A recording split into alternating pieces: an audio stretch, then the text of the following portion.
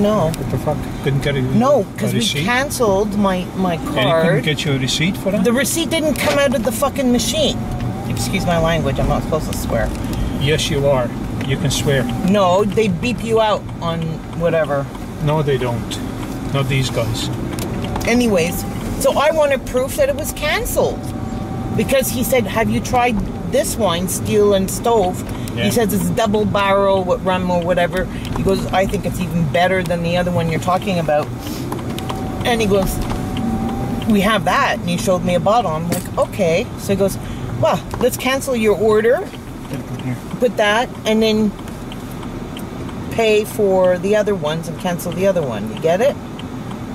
Like cancel the old order that went through. Yes. And you could have called Visa and you could have said cancel our order and let me know. Okay. Well, Instead anyways, of waiting no. for a fucking paper, so it ended up. paper. It ended up the manager of the store came and blah blah blah, and so the amount was the same.